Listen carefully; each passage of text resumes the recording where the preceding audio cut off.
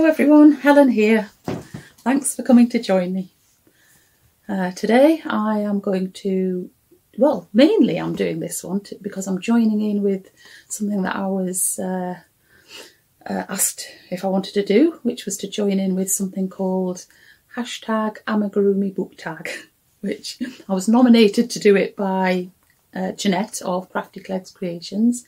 And she was nominated by a lovely lady whose name I can't remember, who has a YouTube channel called Hooks and Stitches.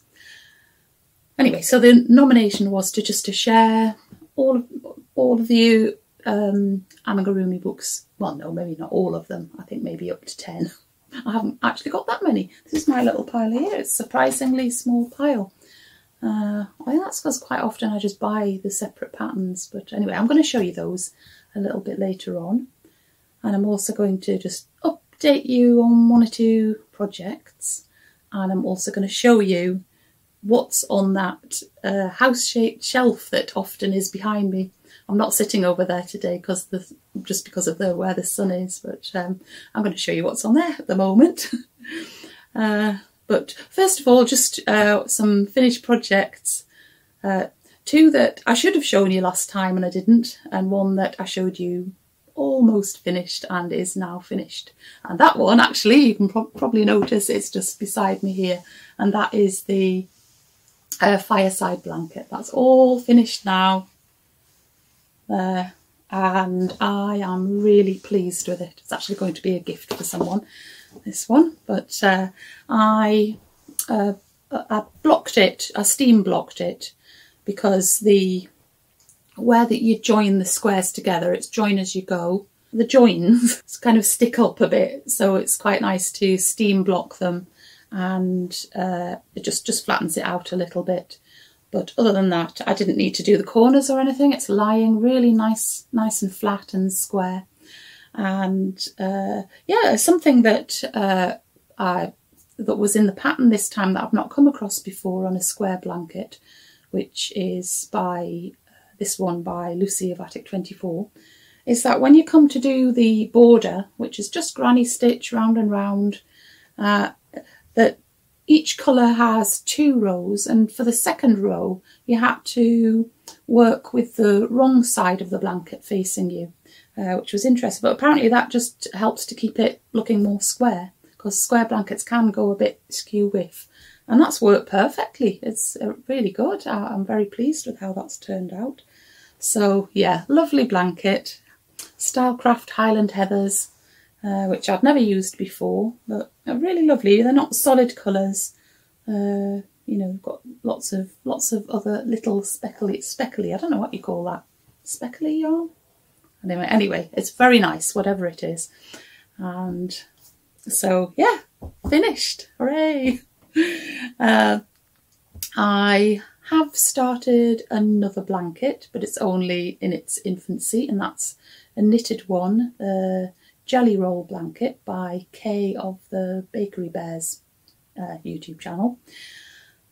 So I'll just show you a couple of photos now, just to show that it's, yeah, I'm not very far along, but I'm doing it to use up lots and little balls of Stylecraft Special DK that I've got.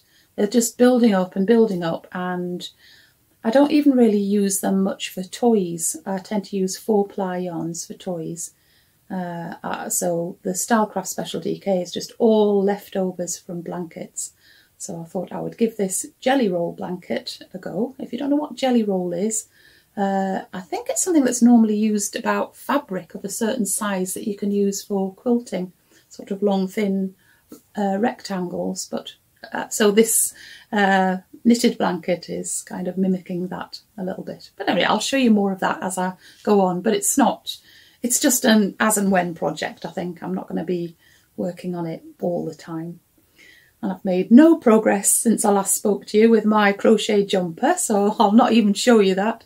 But I think it's really because I was, you know, as I was coming to the end of this, I just really wanted to get this finished. So that's what I was mostly working on. if you follow me on Instagram, then you will know, and if you don't, then I'll tell you now, that I've made a start on another bear. I just felt a gap in my life. I needed another little bear, and specifically another pattern by Cynthia Vallée. And so if you followed me for a while, you'll know I've made a few of her beautiful toys. I've made Tsutsu Bear. I've made 3 Tsutsu Bears, I think, now. I've made a little mole. I've made a mouse and a turtle. So I decided to try a new one, but a bear, but the bigger bear, which I think came before Tsutsu Bear, in fact. It's called Myrtil Bear. And although I know the name Myrtil to be a female name, that in the pattern Cynthia Vallée talks about the bear as if it's a he, but I think mine is definitely going to be a little girl. I'm using Cascade Heritage 4-ply. It's beautiful, soft. It's got a slight fluff to it, so I think it'll be really lovely as a bear.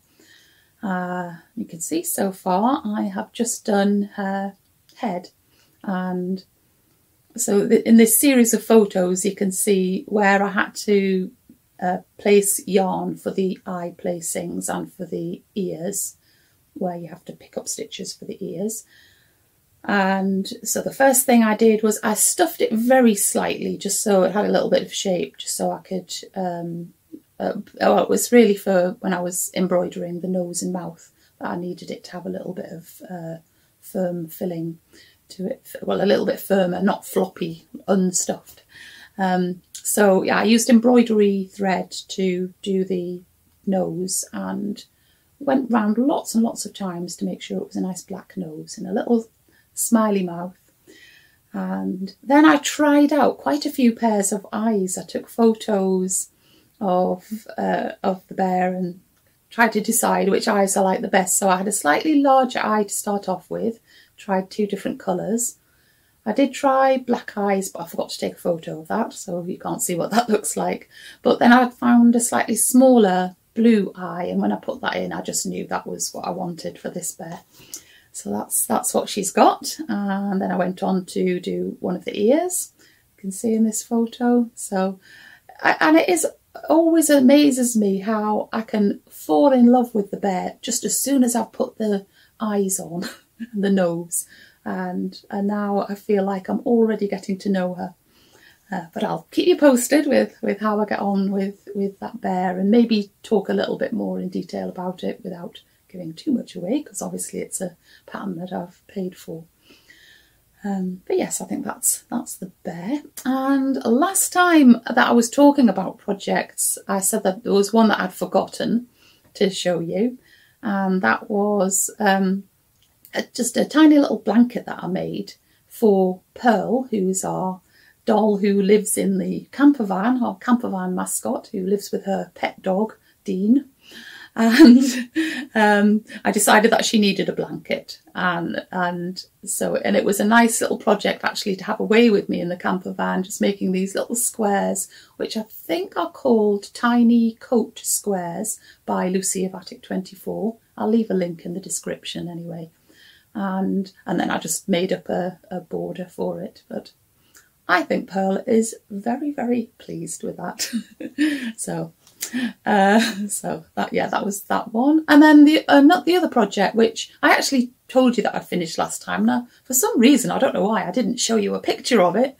And that was my felt applique embroidered wall hanging that I made through Advent. So I did a little bit each day through Advent. And so I added a backing onto it, just another piece of felt, just to firm it up a bit. And I just hand sewed it on all the way around.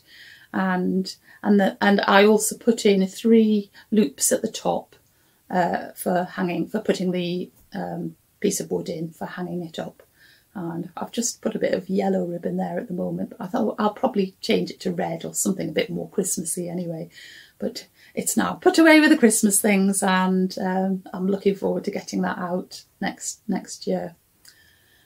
So I think that's it for projects. So I think I'll show you now the house shelves, the little house on the wall of my craft room, which is just a place I put, you know, finished small toys that I've made, or the odd other little thing that I might have bought. It changes constantly, really, what's on there. I put things on, I take things off. But at the moment, you can have a look to see what's on these shelves.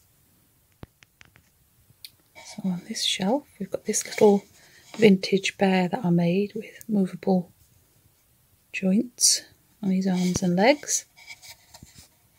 I've got Mousy here, who I made right at the start of my podcasts when I called it Mousy Makes. And behind is the little crochet fairy that I made last year. I've got this little felt mat that I made from Hannah's Field, a Hannah's Field pattern. It's called a soft spot. Putting some special things, got a little bit of sea glass and some shells on it there. This budgie I did not make, but I bought it years ago because it reminded me of the budgie we had called Digger when I was a child. Down here is a not very well made mouse that I made from, it's called a very pattern called Very Nice Mice. Anne Wood, handmade, there we go. And in there, we'll move the budgie. We've got this little mouse that I bought, needle felted mouse from, I think it's called In the Forest Felting Etsy shop. We've got a leaf sprite that I made. That was one I made after the 100-day project where I made all my leaves last year. It was an extra one I made when I had my nieces to stay. Here is the day and night bunny that I made. Oops, try and focus it. Come on, camera. There we go. So that's the day and night bunny because it's awake on one side and asleep on the other. Again, that was the pattern was from Hannah's Field, although I do believe that Hannah's closing her Etsy shop for the time being. Here is a knitted syringe. And right at the back there is, the first Tsutsu bear that I made. A bit dark back there, isn't it? And then in fact, the very first Cynthia Valet pattern that I made was the mouse, Sadie Suri. And she's sitting with the first Tsutsu bear that I made. We have another mouse here. Oops, got things falling on the floor now. He's got muddly whiskers, hasn't he? I can't remember where that pattern was from. No, I can't remember. There's a beautiful little mouse. I love that mouse. And that pattern is by, I can't remember. What else we've got? We've got another little mouse. Same pattern as the first one. There and back there, hiding back there, is a little, it's meant to be a toadstool and it's got a little squirrel in it. So, just hasn't gone to a new home yet. I think that's all on that shelf. Oh no, there's something behind here. Something behind there. Oh, this is a needle felted hippo that my daughter made. And actually it doesn't even belong to me, so I don't know what it's doing there. Okay, beside here we've got, you're going to focus them please. There we go. These are two lovely little characters that I bought from Myriad Toys. Can't remember the name of the make they are. But yes, we've got an apple fairy and an acorn fairy here. I think I'll move you two out of the way so we can see what's behind you. And a painted stone that I bought in Scotland last year. And when I was in Keswick, I bought this little miniature stope with Mrs. Rabbit and her children, Peter Rabbit there. And right, let's just move that stone as well. You can see. Oh, and then we'll move the stump. You'll go there. Yeah, I've got 2 little pom-pom rabbits that my mum made for me a while ago. And another rabbit. Can't remember the pattern maker for this one either. Seems to have some bells around him. There. You move out of the way. We've got this little leaf. I won't focus on it. There we go, that I bought last year, also in Scotland, in fact. Little leaf elf. And right at the back there we have got a little crochet Easter egg, another mouse, 2 mice in fact, pumpkin mouse. There, sitting back there. I've got some postcards there, things. And there is a little storybook. I don't know why this is here really. I don't normally keep books on this shelf. Lovely little storybook there. Okay then, so upstairs we have the gnome that I knit as part of a mystery gnome knit along, I think the year before last actually. I have another tutu bear. This is the second one that I made. That's Mistletoe. So she's a Christmas bear with her Christmas jumper and little socks there. Then we have my little Christmas mouse that I bought from Paula of Stitched by Mrs. D. And a little snow bunny that I also bought from her. There we go, cute little snow bunny. And, oh, you've seen that rabbit. Put him up there. And then this crocheted rabbit here who I made last year, I think, by a Ukrainian designer, and that's why the colours of the neck warmer are the Ukrainian flag. Lovely pattern that. And then finally, sitting next door to them, I've got 2 of my teeny tiny gnomes there, and we have Emmeline Pankhurst. I have the little kitten that I've just finished making. And kitten, if you can move off that lap for the moment. And a peg doll that I made not so long ago. And finally, sitting there, there's somebody's hat there as well. Finally, next to Emmeline Pankhurst is this doll which I knitted a long time ago. And I'll show you her a bit more another time. Take her out, but I'll leave her sitting there for the moment. Yeah, so it always makes me very happy having those shelves there and seeing all the cute little things, or things that just give me happy memories. And yeah, so I hope you've enjoyed having a bit of a closer look at that. I think it's probably, I ought to do another little tour of my craft room for you. I did it, probably a couple of years ago, and I have changed things a bit. And so, yeah, I think I'll have to do that at some point for you fairly soon, so you can have a proper look. I love looking in other people's craft rooms, so yeah, I'll do that at some point. And so, yeah, so now I'm going to show you the books that I've got piled here, which are all amigurumi. So apologies to anybody who's purely a knitter, but you might like to see the cute kind of things that you can make from crochet, and just which books I have on my shelf. I did do a little series quite a while ago showing you what was on the bookshelves, which you can just see over in the corner there. And I did the first 3 or even 4 shelves, I think, over weeks.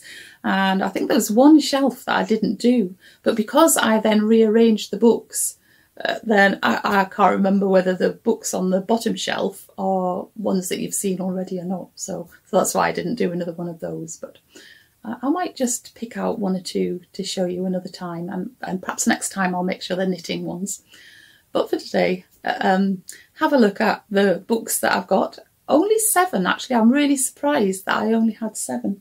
But yeah, as I said, I think at the start, I think I buy a lot of separate patterns rather than buying books. So anyway, here we go. Here are my books.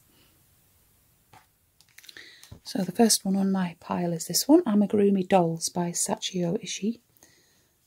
Some absolutely gorgeous little dolls to make here. And I have had an attempt at one of these, and I was so disappointed with how I'd done it that I actually threw it away. Maybe I should have shown it to you. I don't know what was wrong with it, but I was not happy with it. But I do want to make some of these little dolls here. There's 2 sizes in here, and smaller ones, and hopefully I can find the... Oh, look at that. Look at that little bee and ladybird. They are gorgeous. Princess there. Actually, to be careful not to show you the patterns, should I? And there should be a page with all of the bigger dolls in, which I'm now not finding. I should have put a bookmark in to show you. Well, hopefully you get the general idea of that anyway. And yeah, they are lovely. Very, very fiddly. Fiddly crochet, definitely, because they are quite small. Yeah, I think these ones here are the finished size if you use the yarn, 4-ply yarn. Finished size is 8 centimetres or 3 inches tall, and then the bigger ones are 10 centimetres or 4 inches. And yeah, there's really, really lovely little dolls there, but I'll have to get back to that one. Next one, which I've shown you before, is the Edwards Crochet Doll Emporium, which is a mix and match book where you can choose the bottom that you want, the clothing, style of clothing that you want, and then mix it with the top, the head that you want. And this is the book that I used to make Pearl, our mascot, for the camper van. So that's that one. That's all I'll say about that one. Another little book that I've had for absolutely ages and never made anything out of it. It has such adorable things in it. And this actually might match up nicely with the Tiny Dolls book as well. I think they'll be about, the smaller doll will be about the right size to fit into here. You can see all these beautiful things that you can crochet, all the tiny little details. Ice cream van there, and yeah, oh, just looking at the pictures makes you want to have a go at it. Let's see what else I can show you. Teepee in a normal tent. This a caravan, and oops, it's hard to flick through and not how to show you the pattern. And yeah, look at those lovely little scenes. They're so nice. Look at that. And oh, and I love the canal boat as well. Actually, that's the thing I was going to make after I'd had the canal boat holiday last time. I was going to make one of those. Isn't that beautiful? Oh, look at all the plants and things on the top. Flowers, that's beautiful. So yeah, a lovely book, but just never quite got round to it. But I might do that this year. Who knows? Lots of trees there. So yeah, lovely little book there. And so this one here, well, if you've been watching me regularly, you'll have seen me make some things out of this book. I've made quite a few of these iconic women now. And yeah, there's Emmeline Pankhurst that I've made. Jane Austen here, the Queen. And one other one I've made, oh, over here. What's she called? I've forgotten her name now. Oh, her name's gone out of my head. Greta Thunberg, that's right. Looking in the contents here, you can see there. So, and they are lovely, very nicely written patterns, very easy to follow, and yeah, just hard work if you don't use the if you use yarn that is very splitty, as I did for my first couple, once I got the right yarn, it was fine. So that's that one. And another one by Kerry Lord. So the Edwards Crochet Doll Emporium is by Kerry Lord, who is the founder of Toft. And this one, I think this was maybe the first one that she produced. All very, very well explained, and all sorts of different animals. In here I have made one out of here, I think. Just one out of here, which was maybe in the easy version. I can't find it. Oh, it was this one. I made the polar bear as a gift for somebody. So, but they're really great because you have basic body, standard legs, and then they're just adapted slightly with the extra things that you do to make them into different animals. Simon the sheep there, Rufus the lion. So yeah, really nice book, that one. And next one is a mini amigurumi. I do like mini things. Oh, look at that little robin there. So here we go, more tiny things. And yeah, you can see them here. Whole variety of things to make in here, not just animals and people. So, oh, look at him. And I have made a few of the things in here. I had a time where I was making lots of key rings as presents, and so I used some of the things from here. They were good for that. I think it gives you ideas for that in the end. Anyway, again, they're lovely little patterns. Had no problem with them. Yeah, there's some ideas for what to actually do with these mini things. So yeah, good, nice book there, mini amigurumi. And then this one, which is probably my most recent purchase, and I haven't made anything out of it yet, but it is I do hope to make some things from it. Look at that robin, is gorgeous.